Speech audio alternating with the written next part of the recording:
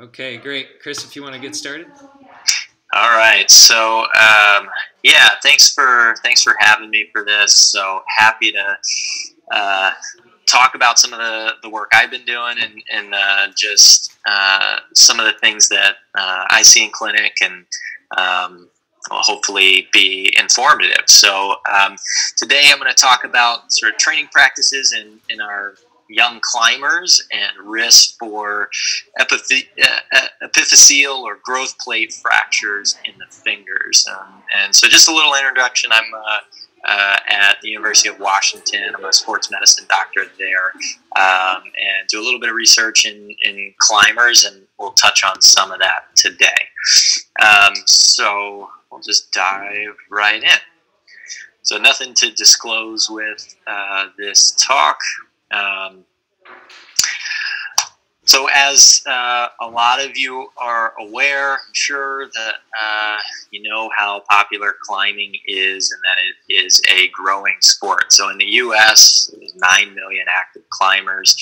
Evidence from insurance waivers suggests that 1,000 to 1,500 new climbers are climbing for the first time every day. Just by comparison, in a younger age group, 18 to 24, participation is roughly equal to that of skiing. So this is definitely growing, and from sort of a sports medicine perspective, definitely a population that I am starting to see more of in clinic. Particularly of note in climbing is that a lot of our climbers are young. So about 40% of active climbers are younger than 18. And there's a couple of reasons for this. One, I think, is just that this is a relatively new sport, or at least newly popular. And so with gyms cropping up sort of all over the country, youth participation has definitely picked up. But also in youth climbing is a sport where young climbers can be elite in sport climbing. And so some of the best climbing athletes in the world are younger, young 20s, even late teens. In some ways, somewhat similar to a sport like gymnastics, where you can be very competitive at a young age. And I think that has driven this growing population in younger folks. So in general, sport climbing inside, climbing on walls in gyms is relatively safe, but injuries can certainly occur. Unfortunately, we don't have great data on how common injuries are in climbing in general, and especially in younger climbers. Reported injury rates are sort of all over the place. You can see there from as little as 0.027 to 13 injuries per 1,000 climbing hours. That variability is related to a couple of things. You know, how exactly do you define a climbing injury? Is it just pain, or is it actually an injury that occurs on the wall? And also, how do you define climbing hour? You know, when you are climbing, a lot of the time is spent potentially just sitting on the mat or waiting to climb or watching. And do you define injuries by the amount of time spent on the wall, or just sort of at practice or at the gym? So lack of consensus there, but we do know injuries happen. The rates of chronic injuries in general are less known. So a lot of the recorded injuries are for sudden, immediate injuries, but chronic injuries, just less data on. So when we think about injuries in climbing, really falls into two main categories. Your acute injuries, which are often from falls, and with outdoor climbing, certainly you can have catastrophic injuries from major falls, often involving the lower extremity. When we think about chronic injuries, that's almost entirely the upper extremities. So certainly fingers and hands, which we'll focus on more so today, but even going up the arm, elbows, forearm, wrist, shoulder. and these injuries can develop over time. So chronic injuries occurring in the finger and hands, just highlighting a few things. So certainly tenosynovitis or tendinitis, sort of overuse injury of your finger flexor tendons is something we see fairly commonly. Capsulitis or inflammation, irritation of the joint capsules in the fingers. You can develop stress fractures in the hand and fingers. A hamate, one of the bones within the wrist and hand, is an area that can be affected by a stress fracture. And then what we'll key in on today are these growth plate fractures. So the epiphyseal fractures. The epiphysis is just sort of the medical term for a growth plate. So what exactly do these look like? So on the left is sort of a normal X-ray of a hand here, and of an adult hand where you have fusion of the growth plates. Essentially, you don't see them. But in a younger person's hand, like this image on the right, you can clearly see these growth plates at the base of these finger bones all throughout here. And why those growth plates exist is so your fingers, those finger bones, have room to grow. And so you continue to grow, and then as you enter adulthood, your growth plates fuse and the finger bones stop growing. But kids will have these growth plates until that fusion occurs. So those growth plates can be susceptible to injury. And I'll show a picture of a growth plate fracture here. So here you can see a side view of a finger bone. And here's the growth plate here, and this little line coming through here is just a fracture right through that growth plate.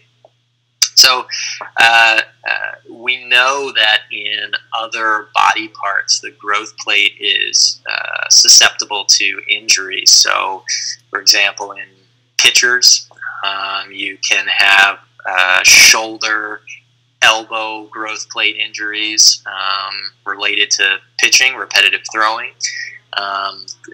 Growing pains occurring in the knee are related to sort of the traction of the patellar tendon on a growth plate. And so growth plate injuries in general are something that are fairly common in kids that we don't necessarily deal with as adults.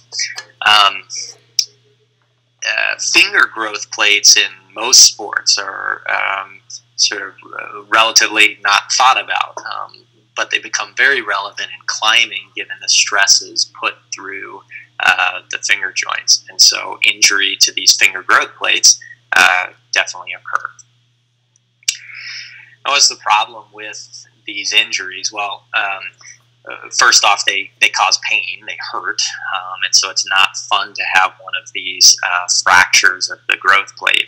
That can limit climbing. It can hurt when you climb. It causes pain at the finger joints, and so it's not necessarily an injury you want to have, but there's also longer-term consequences that become sort of more concerning than even just the pain that is felt with the injury acutely. So if this isn't diagnosed correctly, if the pain is ignored, if a climber continues to climb despite finger pain and has an underlying stress fracture, this can lead to long-term consequences.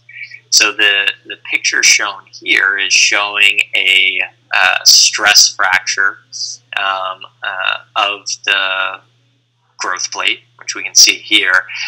But you can see this has caused erosion into the bone here, and cyst formation, and some thinning of the growth plate. This can result in failure of the growth plate to completely fuse, or a malunion of the growth plate. This can result in growth plate closure, so you have closure of that growth plate before the finger is completely fully grown. And that can result in deformity, that can result in arthritis developing in the joint at a very young age. And all of those things can lead to disability, decreased function, and long-term pain. So that is all not good, and highlights the importance of making sure we recognize these injuries and taking care of them early. So this is an example of how something like this might progress. So the top image there is the finger of a young climber who comes into clinic with pain at this joint. And actually that first image is normal. So with this climber, they had an x-ray done because of finger pain, which is the right thing to do, but the imaging looked normal. And so this climber continued to climb, continued to experience pain, and 6 months later on x-ray, we see this fracture has developed. So at this point, at 6 months, intervention was taken. The climber was advised to completely rest from climbing. And 3 months later, we see some healing of that growth plate. And by 6 months after 6 months of rest, that growth plate is mostly back to normal there. So unfortunately, the only treatment for these growth plate injuries, these fractures, is time. Time and rest. You have to stop the forces that are causing the pain, and that generally means climbing, and allow the bone to heal. So this type of injury can mean a long time off from climbing, and potentially cause a climber to miss an entire season, 6 months, in some cases longer. The thing is, we want to try to catch these injuries before they become full-on fractures. So this climber first presented with finger pain, and likely if they had modified their training, they had decreased what they were doing, the total time spent climbing or on the wall, they might have been able to prevent progressing to this stage. So anytime a young climber is presenting with finger pain, especially in this joint here, you want to take that seriously. You want to address it early on.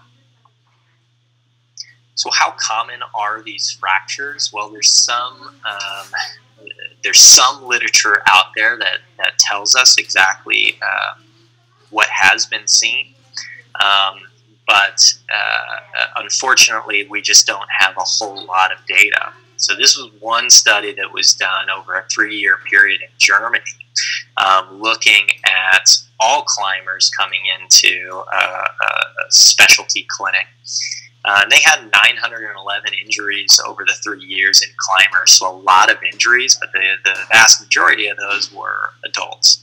And over that 3-year span, they only had about 20 climbers under the age of 15 present to their clinic. However, of those 20 climbers, 16 of them were coming in because they had finger pain. And of those 16, 14 had a growth plate fracture. So nearly 90% of these kids coming into clinic with finger pain ended up having a fracture. So potentially a high percentage of kids with finger pain. Again, we don't have sort of big numbers spanning a lot of kids, but from what we do see, we think that it may be more common than we realize. Why do these injuries occur? What's the mechanism behind it? I think that's what a lot of us hope to sort of figure out and identify so that we can intervene earlier on. One of the main proposed mechanisms that is something that we can control is the type of grip used while climbing. A crimp grip, shown in that picture on the left there, puts a tremendous amount of stress through these joints here, the proximal interphalangeal joints, where these stress fractures develop. And so we think that this type of grip may contribute to the development of these fractures. We also think that campus board use may be related to these fractures developing. The reasoning behind that is just because of the board itself. The amount of force required to climb a board like this is a lot. And so you put a lot of force through those PIP, the proximal interphalangeal joints. And that can potentially over time result in these fractures. So other things we think about, certainly training time, is the total amount of time spent climbing, spent on the wall, related to these fractures developing. Nutrition, sleep, probably both related as well. We don't necessarily have the hard research to show that, but likely there are multiple factors that we should be considering when thinking about prevention of this injury. So going back to that crimp grip, or a grip that might be used on a campus board, what about that grip is causing injury to the growth plate? Well, if we look at this diagram of sort of how the growth plate sits between the proximal phalanx, or the sort of first finger bone, and the middle finger bone, the medial phalanx here, the growth plate is taking a lot of compressive force when this joint is at that 90-degree angle, as with a crimp grip. So those shearing forces and compressive forces put a lot of strain right through that growth plate.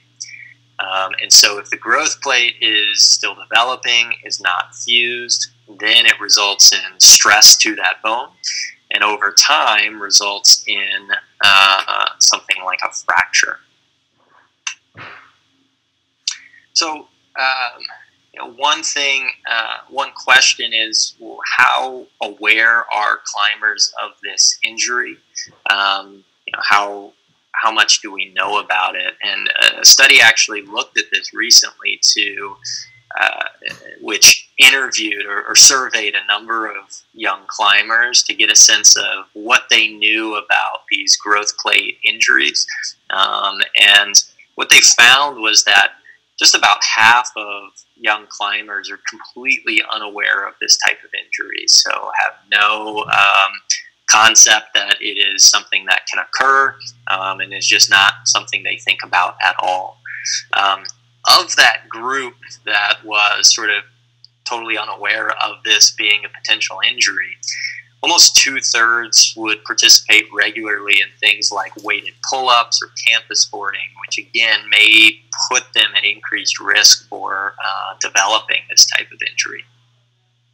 Of all the climbers surveyed, only 17% actually recognize that a growth plate injury is a stress fracture. So it is a literal fracture to the bone, to the growth plate.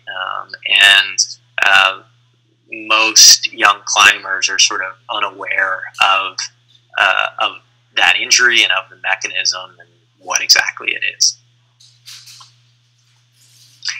Another question that they asked the young climbers during this survey was sort of about their practices. And one question was, what is the safe age to start double dyno campus boarding?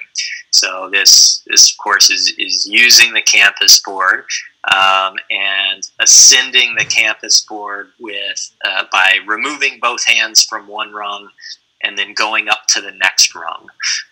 So sort of jumping rung to rung with your hands. And this type of campus boarding is thought to place a lot of stress on these joints, right? On those finger joints. And so they wanted to get a sense of what climbers thought was a safe age to start using this training modality. And what they found is most climbers sort of felt that this was okay at younger ages. A good bit saying that age greater than 8, age greater than 10 was fine to start using this training modality. A lot said that, waiting to 13 or even 16 would be completely safe. And only a very small minority, sort of less than 10%, felt that it was necessary to wait till age 18 or later. And so the vast majority of young climbers feel like this is a totally safe climbing modality. And I'll get into sort of my general recommendations about this later on. The short answer is, we aren't totally sure how safe this type of training is or not. We don't have firm evidence to say that it is definitely dangerous. But we do know there's some risk there. And so, again, I'll touch on that a little bit later. So all of this kind of prompted myself and a couple of the people I work with to develop some research questions about, what can we look into in the future, and what do we need to investigate and learn more about.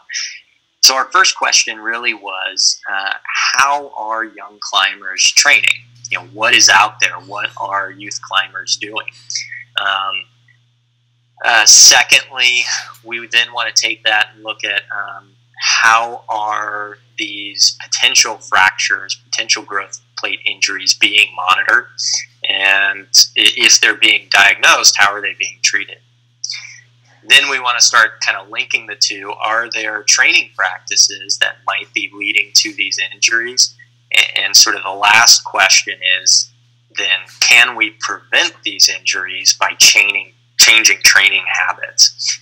And that's the ultimate goal, is we want to provide young climbers with safe training habits that reduce their risk of developing this injury. So the specific aims of one of the first studies we've done is to look at how much are youth climbers training and to what extent is the campus board being used. So we developed a survey that we sent out to a number of coaches across the United States, over 70 or so coaches, asking them these questions about their climbers, their climbing teams. How much are your climbers training? Are they using the campus board? Who is allowed to use the campus board and why? And lastly, are you keeping information on your climbers? Are you recording injuries or pain? What are you keeping track of?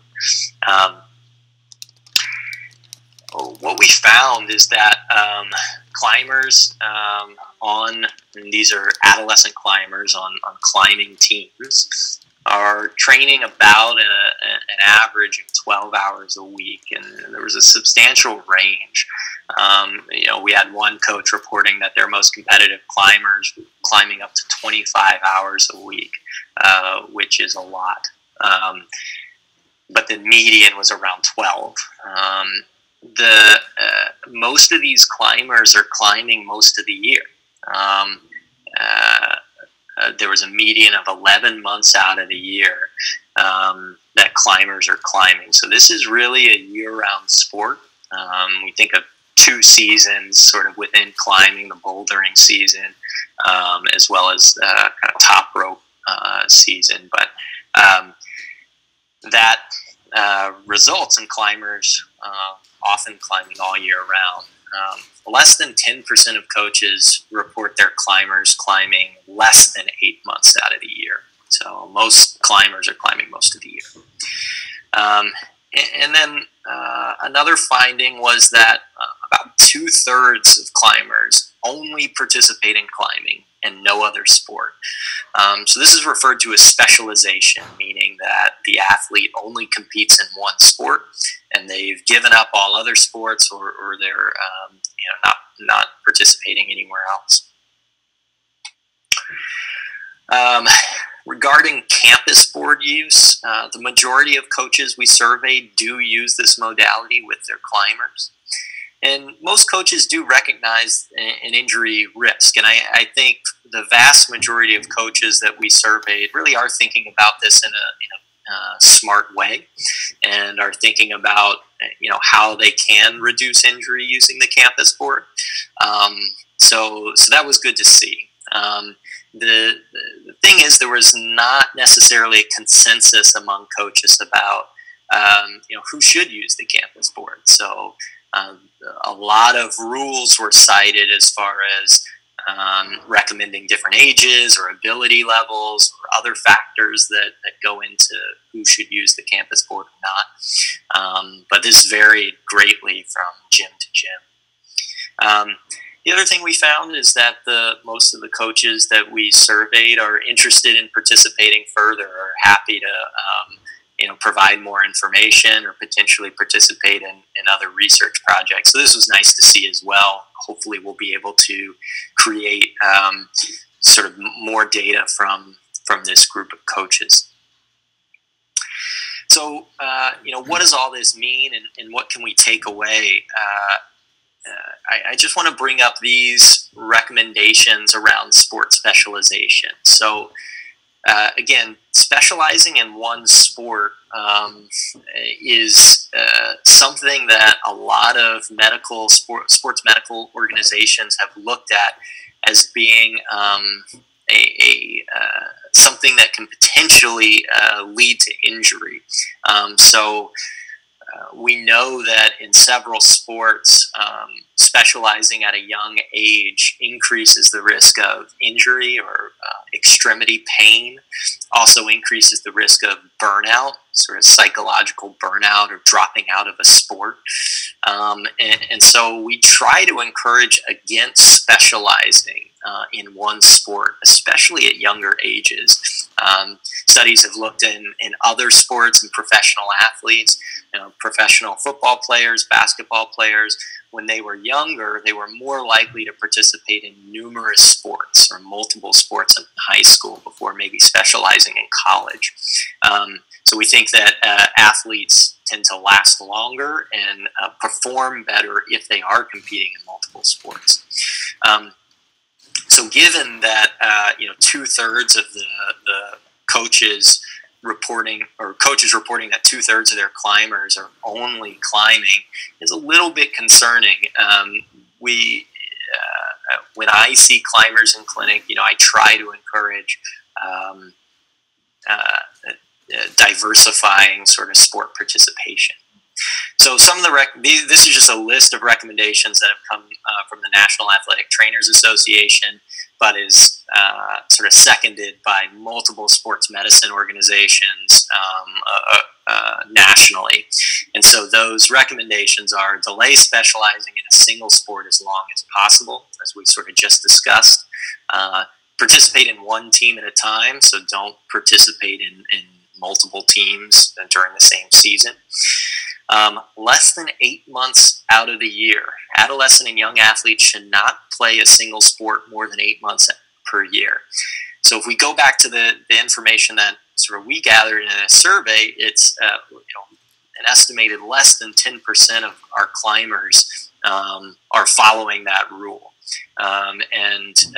Now these recommendations are not necessarily specific to climbing. They're specific to all youth sports. But I think we should be aware of this very clear guideline that is not being followed by most climbers. Next there it says no more hours per week than age and years. So this is a pretty good rule to follow when thinking about how much our young athletes should be training. So a 12-year-old athlete therefore should not participate more than 12 hours per week in organized sport. So something like 25 hours a week would be considered too much. Again, our average was about 12 hours per week spent in climbing, but there was some range there. 2 days of rest per week are recommended, so making sure that there's a minimum of 2 days completely off from climbing per week, and rest and recovery from organized sport participation. So at the end of a competitive season, we should be allowing our youth climbers to take a break and rest from that sport, and both mentally and physically. The reasons behind these recommendations are to reduce injury, to reduce burnout, to maintain participation. So I really do think it's important to keep these guidelines in mind when we think about our climbers. As far as campus board use, we don't have any recommendations to necessarily go off of. And I think that's why there's a lot of variability among climbing gyms, climbing coaches, and why young climbers don't really know when they should use these training modalities. And that's because we just don't have any sort of national recommendations or consensus. So the recommendations I'm showing in this table are sort of what are basically my recommendations, what I think is probably best practice. And so I'll highlight a couple of these points. One, that campus board training should, in general, be de-emphasized as a training modality in adolescent climbers. And probably most of our adolescent climbers should avoid the campus board entirely. So that means climbers 18 and younger, for the most part, probably shouldn't even be using this training modality. That may seem overly restrictive, and I admit it very well may be. But coming from sort of a medicine background, my job is to reduce injury, keep our athletes as safe as possible. And when we don't have data on something, when we just don't exactly know how campus board could be affecting risk for developing these finger fractures, my opinion is to err more on the side of caution than not. Coaches should continue to promote good climbing form, emphasize shoulder, core engagement during climbing, and I think most coaches are doing this. Coaches should monitor for signs of fatigue, encourage rest when that good climbing form seems to be deteriorating. Coaches should encourage an open hand grip versus a crimp grip whenever possible. And I should mention that's not necessarily just for these growth plate fractures, but also pulley injuries, ruptures of the finger pulleys, common injury in climbers of all ages, are much more common with a crimp type grip than an open hand grip. Coaches and parents of climbers should monitor climbers' growth curve. So this is a fairly simple intervention where you can monitor how rapidly the climber is growing. And during growth spurts, those growth plates are much more susceptible to injury. That's not just in the fingers, that's kind of every growth plate in the body. And so, I'm very often seeing people with growth pain at growth plates, like at the knees, during these growth spurts. So definitely should be extra cautious during that time of a growth spurt. Campus board training can be considered in a select few of highly experienced adolescent climbers. So, I think you can think about this as a training modality. You just have to be sort of cautious and very judicious about its use. And one recommendation is to confirm that a growth spurt is ended. And so you can do this with an x-ray. You can see a medical provider, but you can x-ray the hand and see if those growth plates have closed. And if they have, well, then the risk of growth plate injury isn't there. So I think confirming that the growth spurt has ended, and even better, if you can confirm that the growth plates have fused, then it's safe. Coach, climber, and parents should all feel comfortable with the proceeding. Climbers shouldn't have any finger pain, so if there's finger pain, you should stop using the campus board. Monitor the climber while they're using the campus board. I think one of the challenges here is that we can tell young climbers to avoid the campus board or use it minimally, but a lot of kids may be doing this on their own. you know, either at home with their own campus board or, you know, at the gym on their own time. And so you want to discourage that and encourage climbers to be monitored while they're using the campus board, so someone can be watching their form and making sure they're doing things correctly. And lastly, just having specific goals in mind. You know, why are you using the campus board? What's the specific thing you're trying to gain, finger strength or otherwise? And just make sure it fits with the goals you have. So some general tips that I think can be applied broadly. Monitor growth curves. It's fairly easy to do. During growth spurts, there's an increased risk of injury, and just being aware of that, I think, is helpful. Pay attention to symptoms. So if a young climber is reporting their finger hurts, you know, take note of that, and keep an eye on that. If it stays persistent over multiple practices, then that climber needs to back up, and so that's certainly important to just keep an eye on. Observe the climber climb as often as possible. Make sure they have good form, that they're not fatiguing. And then monitor for things like overtraining, specialization, and burnout. So, you know, those rules we discussed earlier are pretty straightforward and much more difficult to actually follow. So our next steps from this point is looking at coordinating among coaches and national organizations. You know, we do want to develop consensus guidelines. So I think that's one of the next things we're looking at. And then we also want to develop a system where coaches, parents, climbers can easily monitor and record their pain, record injuries, record growth spurts, record the training time, and start building a database that then we can use to start getting better evidence on this. So with that, I'll kind of turn things over. That's the end of my talk here, but you know, happy to answer questions and happy to turn it over for a little more information. Thanks very much, Dr. McMullen. It's what a great opportunity we have here today to share this information or get this information from you and share that information out into the climbing community, to the coaches and parents that really need it. Really appreciate the recommendations, and with that, I will go ahead and take over the screen share. For sure. Yeah, I can stop that. And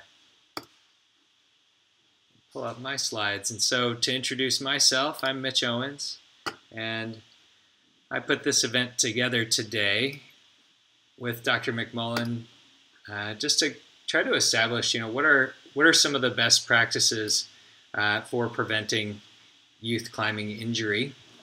And you know, his emphasis with his research is on finger fracture, and I want to broaden the scope a little bit to include some other serious injuries. So just to create some context here, again, my name is Mitch Owens. I'm a physical therapist from Seattle, Washington. I'm the co-founder of Union Physical Therapy, and we have a small practice here in Seattle that focuses on the treatment of outdoor athletes. And over the last 6 or 7 years, I've been very focused on treating climbing injuries. I've done some research on climbing injuries on a pretty independent basis, nothing overly sophisticated, but enough to generate some observations and some data that help guide my treatment principles and standards. I work with some youth climbing teams. I work with the Seattle Bouldering Project team. And in addition to that, I work with athletes at various gyms in the region. I treat a lot of route setters. I treat a lot of coaches, and I give talks at climbing gyms. Vertical World is the place that I frequent to just educate the community about preventing various kinds of climbing injuries. So pretty broad scope of knowledge on climbing injuries, and you know, a population that I would really like to see injury numbers going down in is youth climbers, because, you know, as a youth athlete, you're full of drive, but not always full of information, and you're at risk of creating an injury that can affect your function and your performance for the rest of your life. And often, if a coach or a parent can identify that injury early enough, then that loss of function or performance through life can be prevented. So that's really part of the goal of today's talk, and the aim for getting Dr. McMullen and myself to have this conversation here so we can post this information online. So from there, what can we do to prevent overuse injuries in the climbing world? Because obviously there's the not so preventable injuries like a slip and fall, or the traumatic injuries that come from peeling off a route. You can't always prevent those. That's a little more common sense and a little more technique based and judgment based. But the injuries that are about training volume, we can prevent, right? And so we want to promote appropriate recovery and rest. I think that's one of the hardest things to get into a youth athlete, any youth athlete's mindset, or within the mindset of a climber, is that you can't just go and work your project every day and expect your body to hold up to it. And often with the youth climbers that are coming in here for treatment, I'm seeing that they have their training schedule that's laid out by their coaches, and it's practical, and there's an appropriate rest period built into it. That they're not climbing back to back to back days every day of the week, every month of the year. But that they're training within those schedules. Say it's a Monday, Wednesday, Friday training schedule, but then they're going into the gym on Saturday and Sunday, and they're projecting and climbing at the very top of their endurance capabilities and power capabilities, and that's where some of these injuries start to pop up. So with that, also avoiding overtraining, and then trying to emphasize concepts around cross training. Dr. McMullen mentioned, taking months off in the year as a way to do that, but also selecting other sports that they can play, in those off periods of the year. Kind of being more of like a 2 to a 3 sport athlete. So encouraging your climbers to get out and doing sports that involve variable loading, like field sports, like ultimate frisbee or soccer, and things of that nature, because that's really going to help kind of build a healthy bone structure, and also just kind of give their other systems a chance to rest and round out the athlete. In addition to cross training, from a kind of a broader scope, it's also good to think about training antagonistic muscle structures, because climbing is fairly one-sided. We're working against gravity to go up, and often the muscles that are involved in that are our muscles that we use for depressing the shoulder girdle and then pulling the shoulder girdle back. So training muscles that help to press or elevate or decompress the shoulder girdle tend to be very helpful in preventing injury, and then also pulling forward exercises tend to be very good in general, and just speaking in really broad strokes, tend to be very good in preventing injury. And so a lot of times people think of like dips and push-ups as antagonistic exercises, but that's really not true, because they're also generally training muscles that depress the shoulder girdle downward. And so I go around in every talk I'm giving, whether it's about elbow or hand injuries or shoulder injuries, I always make sure that we're talking about antagonist training. We'll touch on that a little bit later. The last piece is nutrition. So making sure that athletes are getting enough nutrients and the right kind of nutrients involved with their sport, and we can talk on that a little bit later as well. So one thing that we can do as parents and coaches is to be able to identify, well, what are the serious injuries that these kids can't climb through anymore? And when we need to say, okay, we need to stop climbing and we need to get you checked out by somebody. So some things to look for, obviously, like pains within the joints of the fingers, or pain on top of the fingers, which can be indicative of a stress fracture, or a pulley injury, which is an injury that if you don't treat it properly, it can lead to more and more serious problems. So that would be identified by a dynamic loading event or a loading event in the hand that's associated with a pop sometimes, not all times, and then the immediate onset of pain on the undersurface of the finger. And then ultimately, those don't like to be loaded too much during the first couple days after the injury, but they sometimes will improve rather rapidly And that doesn't mean that the pulley has healed. It just means that you've stretched the pulley out to the point where that painful part of the pulley is no longer being loaded. Speaking in general terms, when we're talking about an elbow or a shoulder or even a spine or a knee or a hip or an ankle issue, if we see pain with a loss of strength or pain with a loss of movement or total range of motion, so they can only raise their arm up so high, that would be an indication that there has been some kind of a serious injury, and that's something you want to get looked at. Also, we can look at pain that persists, and it doesn't have a nice, consistent arc of recovery. Most soft tissue injuries should heal within 6 to 8 weeks, but if you've got, something that is pretty level over a 2 to 4 week period, get it checked out. Pain associated with audible clunking, clicking, or locking up would also be, and what do we mean by locking up?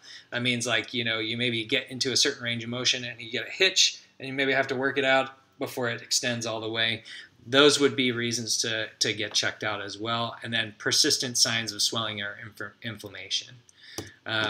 So I like to, when I'm going out and educating folks about injury and how to respond to injury and how do you decide whether to climb, whether to not climb, or whether to see a doctor, I like to do like a red light, yellow light, green light system. I would consider red light signs to be a loss of range of motion or strength, as I just discussed. Guarding postures, so somebody's guarding an extremity after injuring it. Obvious signs of deformity or pain at rest. So pain at rest is something to look for as a red light kind of symptom, and it would be an indication that yes, you shouldn't be climbing and you should be on your way to get checked out by a medical doctor or a qualified therapist. As far as yellow lights are concerned, these are situations where you can climb still, but you should probably be avoiding climbing or climbing at a very low intensity, and you should also be seeking care in these yellow light scenarios. So range of motion and strength are intact, but pain worsens over the course of a climbing session.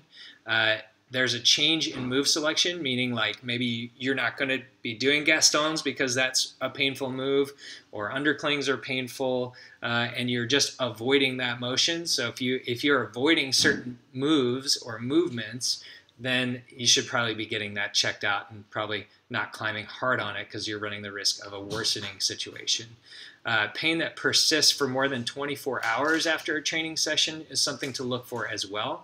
It's not unusual to have pain, soreness, stiffness, or a little bit of tendon irritation, joint irritation associated with climbing. That's just part of the sport.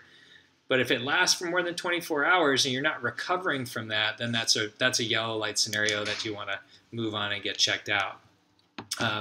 Pain that fluctuates and again doesn't have that steady arc of recovery would be another thing to check out as well, or another reason to give you pause on climbing at your previous level and or not modifying your climbing. In these yellow light scenarios, you should definitely be dropping down the intensity of what you're doing. It's always good to try to maintain some semblance of grip strength and tissue integrity during these times, which requires loading, which requires you to climb, but you should really be considering how much you're doing and or just not climbing at all. In the green light scenario, so if you've got some pain, but it warms up well, so we have a warm-up phenomenon, and it's generally improving over time, and it gets better within 24 hours. You don't have restrictions in move selection, range of motion, or strength. That's a green light issue. Climb through it. Think about modifying your activity, but if this is an issue you can work through, continue working through it, and talk to your coaches and see if you can get some advice on how to train through that. And that might be a scenario where you seek out some care as well. So just talking about pulley anatomy, why is it such a big deal to climb through a pulley injury? So the pulley itself, if we're looking here at this slide, you can see that the long flexor tendon of the finger is going through this fibrous sheath. It's a continuous sheath that has thickenings in some places, and those thickenings we call pulleys. And I think of it just like a ligament. So if you sprain this pulley, which is essentially what's happening, you overstretch this pulley because of a dynamic loading event. That thing needs to be protected so that it can heal and shorten up and stiffen up again. Otherwise, you're going to have this loose pulley, and what you end up doing is just advancing, the tear up into further pulleys in the hand. So, let's say we sprain the A3 pulley first, then you start working into A2 and you just keep climbing through the pain. Well, you can go up to your A4 pulley, and then that's a situation where you might need surgery. So Dr. McMullen talked about climbing in hand position and how that influences loading. This diagram always drives that home for me. If we look at an open hand position, which is in this diagram here, and then also demonstrated in this diagram here, the force on the pulley is 8.1 newtons. Okay, now if we look at a closed crimp position, like this hand is showing us here, you can see that that force on that same pulley goes up to 254 newtons. Now, I'm not a great mathematician, but I know if I'm trying to protect my finger structures, we're going to keep it into the open pulley situation, or the open crimp or open hand situation.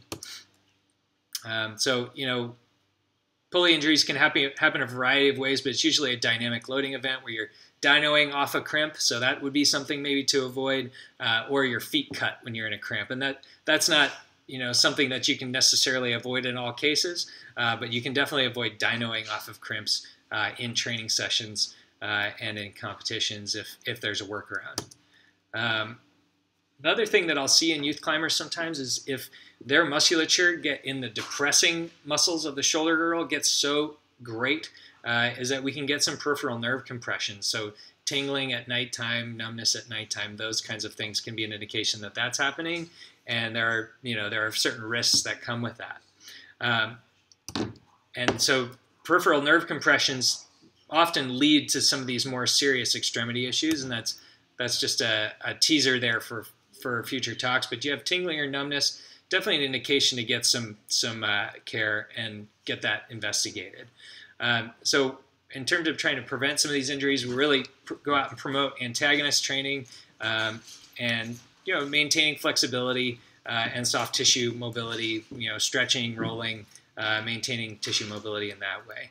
And then looking at some technique and then training modality selection, as Dr. McMullen mentioned, with the avoidance of things like weighted hangboard training and then campus boarding if you haven't finished that growth curve. So what are we talking about when we talk about antagonists? So and speaking in very broad terms, basically, again, they're just muscles that do the opposite of your climbing muscles. And so that would be pressing this direction, pressing up, or pulling forward. But that also exists within core musculature as well. So in this slide, I demonstrate some of the deep neck muscles, deep neck flexors, and then the flexors of the trunk as well, so abdominals, because climbing does just strengthen everything on the backside of your body. That's true of the rotator cuff too. We want to keep that balanced as well. And so on unionpt.com, you'll see under our specialty programs, we have a program called the Climbers Project, or our climbing injury prevention or climbing injury treatment program. And we've outlined there a number of videos that go through and show you different levels of antagonist and injury prevention exercises that you can check out.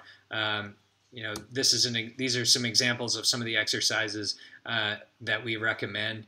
And for youth athletes, for young athletes, the risk of growth plate fractures exists from weight training just like it does from campus board training. So we have to be really conscious to keep weights low. Make sure that if a kid is a youth athlete is doing some weight training exercises, that they look like they can do them smoothly and in a controlled fashion, and that they're being monitored when they're doing these programs so that they're not goofing around with their buddies and stacking up the weight and potentially creating an injury while they're trying to prevent one. The last piece I want to touch on is nutrition. So within the sport of climbing, it helps to be light. And it is something that youth and adult climbers emulate, is a leaned out physique that is efficient for going up.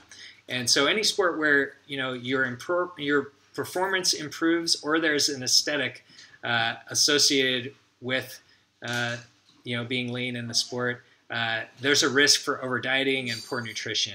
And so that can create a scenario where we have what is called or referred to as low energy availability. And what happens is when your body has sustained low energy availability, your bone mineral density drops, yes, and your risk of a bone stress injury or a bone stress fracture increases significantly.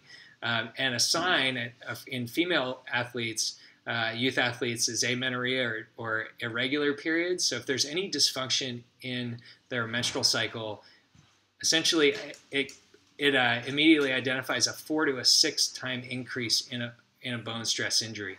So, as coaches, you need to be vigilant and promote proper dieting, proper nutrition. And obviously it's a sport where, being lean improves performance. I was a wrestler growing up, so I know all about dieting as it relates to sport.